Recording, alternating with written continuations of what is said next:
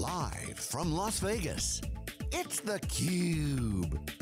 Covering Adobe Summit 2019. Brought to you by Accenture Interactive. Okay, welcome back everyone. CUBE's live coverage here in Las Vegas for Adobe Summit 2019. I'm John Furrier with Jeff Frick. My co-host, next guest is Nikki Mendonça, who's the Global President of Accenture Interactive Operations. Welcome to theCUBE, thanks for joining us. Thank you, thanks for having me. So learning a lot about the interactive piece, Accenture Interactive. What is Accenture Interactive Operations? What does that do? What's the function? Accenture Interactive Operations is the managed service arm of Accenture Interactive, and together we design, build, and activate, scale, the best experiences on the planet for our clients. What we were finding is, a lot of clients were very happy with our design-led creation of experiences, but they really wanted more help to activate, operate, and scale those experiences across the world. I think scalability is now becoming the crux of many of our CMO conversations, and so it was very important for us to build out Accenture Interactive Operations to scale those experiences for our clients. Can you give an example of what it entails? I'm just trying to follow it through. So like operations meaning like, okay, the interactive team sets up everything, they hand it off to you and you guys wire it together. Is it in the cloud, is it analytics? Take us through how the operations workflow is. Yeah, well, Accenture Interactive very much design and build the solution for clients, and absolutely we then come into play to make sure that we develop a man and machine operating model, so basically bespoke marketing engines for clients that are data powered, and also we design hub and spoke models for clients across the world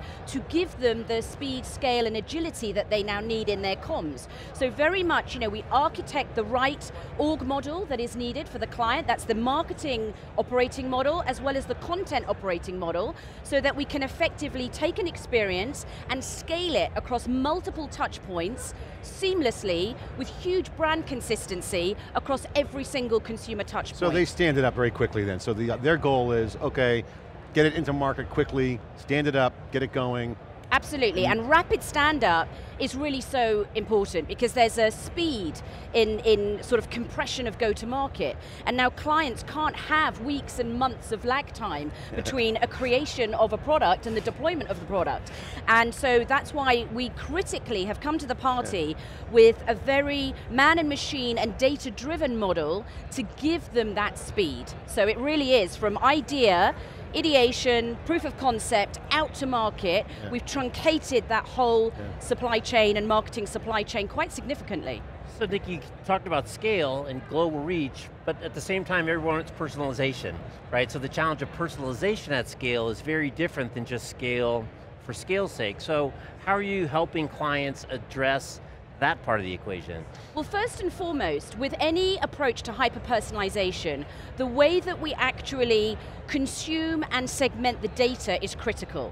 So at Accenture Interactive Operations, we'll play a key role in dealing with first, second, and third-party data of a client to be able to devise the right cohort groups that they need to effectively target in a world of hyper-personalization that's directly related to their growth ambitions. Then we will make sure that the data actually feeds the content creation and customization so that the right message, conversation, experience is going out to the right client at the right time in the right way. And I think that, we've really honed that for a lot of clients. BMW, Disney, Melia Hotels, GSK, et cetera, and it's proving unbelievably successful. You guys are a huge partner of Adobe, and I'm partner of the year pretty much every year. Obviously great presence globally.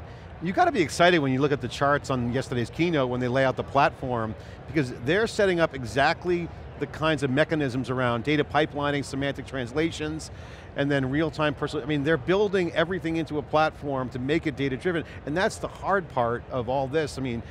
What you just laid out is a hugely complex story, and to do that quickly is a huge task. Oh, absolutely. So you got to like what Adobe's doing now with their platform. I am loving what Adobe's doing, and they are making it easier. They are almost accelerating what we're now referring to as the platformization of marketing. And marketing technology is now circa 30% of the marketing budget. That's a lot. That's obviously the highest it's ever been, and it's only going to go one way. So now to be able to actually set up, design the right marketing technology, leverage it fully, and also once you've got foundational tech, tech, like Adobe, to also build additional vertical bespoke technology onto that, really starts to give clients a competitive advantage. So let's talk about the challenges marketers have, because we've seen the evolution of the internet infrastructure since their Web 1.0 to whatever version you call it now. But in my mind, I just see this montage of this MarTech stack, the logo slides that comes out every year. The Lumascape. It's, oh my God, it's like huge. So the question is, has MarTech failed to live up to its expectations with all these point solutions, or is it just natural evolution that these things are kind of consolidating into kind of pillars of technologies with more business conversations over the top? Because that's the question that we hear a lot from practitioners, is like, look, I don't need another platform. I don't need another tool. I got tons of tools, I got tons of platform options. I just want this stuff to work. Absolutely. So how do you see those key challenges from marketers? I think it's incredibly challenging, challenging, and to your reference to the Lumascape, I mean the Lumascape has over 6,000 MarTech and AdTech companies in it, and we are going to see an acceleration of that consolidation in that landscape. You're absolutely right, the point solutions are going to quickly accelerate to an end-to-end solution. So everyone, there's a bit of musical chairs going on at the moment with regards to the M&A landscape, and it's getting more acute actually by the week. So marketers are very, very challenged still to be able to procure the right technology, to be able to also make sure that they're getting maximum utilization from that technology. Because some of the technology is very, very expensive. So they have bought the licenses, but actually they don't necessarily have the skills, the talent, the capabilities to drive the technology effectively. It's almost like having a Ferrari, but not having a driving license. So we're helping clients to be able to properly drive the technology, and to be able to also ascertain if they have the right technology in the first place, because the landscape is moving so quickly. Or they bought the wrong technology and they got to repurpose it and reskill. I mean, it's a huge operational challenge. Absolutely. Hence, your operations comes in, and this comes up a lot in our conversations. I love the new capability, I just wish I knew how to implement it. Completely. And then operationalize it and staff around it so that everything's in my marketing mix and in an agility way, not a waterfall kind of Completely, process. and that's what we do in terms of our human and machine model. We look at the ad tech, martech stacks that we're building for clients, make sure that they're truly proprietary, bespoke, doing the job that they're intended to do in terms of marketing for growth, and then literally we help clients maximize everything that they can get out of that technology, and making sure that really data and analytics is driving the content creation, driving the content customization, because you're now in a world of algorithmic optimization when it comes to atomic content. Lots and lots of little pieces of content that are needed to fire at loads and loads of different cohort groups. We can take that all on and actually make it pretty painless for a client to do that across multiple countries. Nikki, what about from the other side of the equation, the receiver of all this micro-targeted atomic information? The consumer. Right? There's just so much stuff. I always think it's like driving through a snowstorm with your headlights at night. You know, it's just like, how do you get through the attention? How do you get people's attention? How are you helping people get attention in this increasingly cluttered, busy, and just oversensitized, kind of inbound world in which we live as consumers? And it's one thing for B2C. I think of the poor B2B marketers, oh my goodness, what a crazy challenge they have now.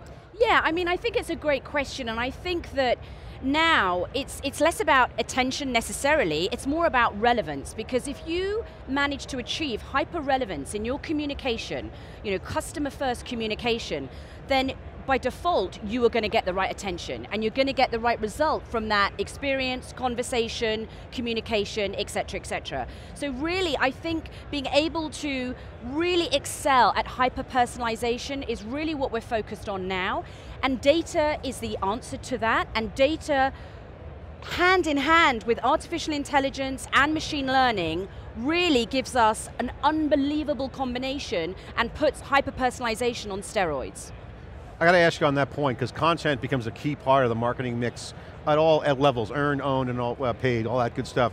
But content is about data too, because being relevant is also contextually aligned with the targeted distribution of those audiences. So the question is, we're seeing with our videos, content drives a lot of community engagement. How are customers thinking about the role of community? Because as the users become part of their brand engine, this is now part of a new closed loop that's developing. How do you guys see that connecting? Because if you get the content right, and you get the targeting through your operations, you then will have to be able to put certain content in certain channels with the right data. That means the programming has to be relevant, which is another task. But if they get that right, the community engagement goes off the charts. How do you see the community part of that developing? What does the brand marketers do after that? I think the community aspect is critically important, and it's hand in hand with the importance of first-party data and everything that, I mean, we really are gravitating towards a world of first-party marketing activation. The first-party data that clients hold is unbelievably potent, and therein lies the secrets of success to creating a highly engaged community. And yes, we are taking a leadership role now in producing long and short form content when it comes to making sure that it's laser focused to that particular cohort group.